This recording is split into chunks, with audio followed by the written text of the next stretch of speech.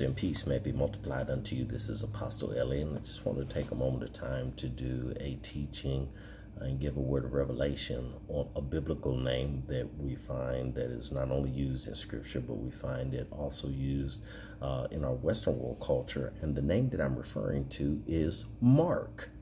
The name Mark. What is the meaning of the name Mark, and what are some of the backgrounds that are associated with it? And in it, as I say that, I want to bring to your attention about 3 different variations of this name. And first of all, the first one I want to bring to your attention is the name Mark has ancient Latin origin for one aspect, and that aspect deals with the Greeks and the Romans. And what's interesting is it is pronounced Markos, M-A-R-T-K-O-S, Markos. So it's a common name for the Greeks and the Roman. And what's interesting in their use of this name, the background and its meaning is consecrated to the god of Mars. Now, in that, of course, for those that know a little bit about the pagan god or the pantheon god beliefs that were of the culture of the Greeks and the Romans identified the different deities by planets, and the Greeks identified them with specific names. So notice that I mentioned the name Mark or Markos in Greek and Roman culture of means one who is consecrated to the god of Mars. And Mars is the Roman identification for the Greek god Ares, which in the same turn, the name also means god of war or warlike, according to their cultural beliefs.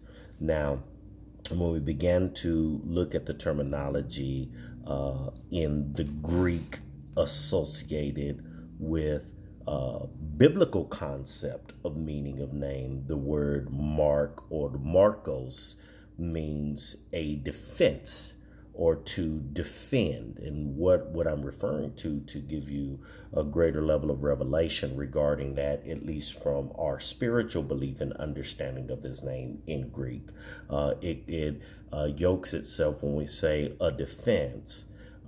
It's foundationed in the term apologia, which is the Greek word for apology or apologetics. So then now we begin to draw the understanding that the name Mark or Markos in Greek, when it comes to spiritual meaning, especially in spiritual character, it associates with one who advocates, one who pleads, i.e. you also have the Greek word mina, which means one who pleads or one who is a champion or one who defends. So now we can understand that Markos, which is the Greek word for Mark, when we look at it from the spiritual perspective, is one who stands in defense of others or pleads on behalf of others. When we look at it from the Hebraic dialect, because technically the name does have a Hebrew background as well, the name means to be polite. It means also to be the shining or the shining one. And when I say shining one, it implies one who has been illuminated or one who has revelation or comes into a place of enlightenment or understanding. So when we understand this and we look at the cultural backgrounds that are associated with this one particular name, Mark, we can begin to extrapolate some of the characteristic that is associated with it. So in that tells us as believers, the character of a Mark is one who not only comes into enlightenment, but yet it is also one who strives for justice or advocating on behalf of or pleading on behalf of one or on behalf of others.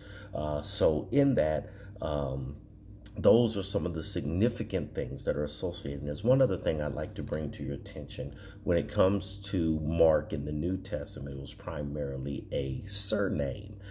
For those who may not be familiar, when we talk about surname, in the Hebrew, it is kana. In the Greek is epithemi, anoma, epithemi, anoma, which means an active voice of a name or an identity of honor or flattery that is placed upon an individual. What that really says to us in layman's terms, however, it is what we would consider in the Western world the last name of a person that gives them family identity. Because when you know anything about the Hebraic culture, some of the ancient cultures, they were usually identified as the individual's name of identity, and then they were called son of whomever. Like, for instance, in the scriptures, it says Bar Jesus, Simon Bar Jesus, which means Simon, the son of Jesus.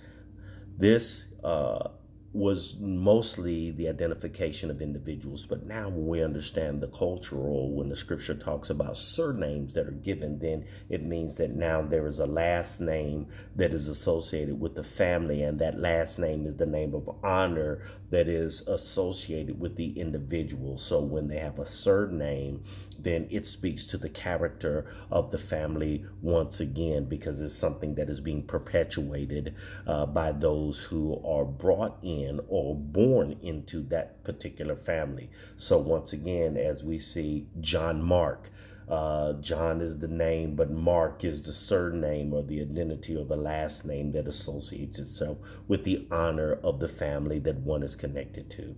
So I just wanted to bring that to your attention in this specific teaching regarding the name of Mark, and hopefully it blesses you in a mighty way so you can understand as we continue to identify individuals not only by name but also by character, especially as we continue in our divine destiny towards the Lord God through Christ Jesus and Christ Jesus alone. And with that being said, amen, amen, amen, and blessings be unto you.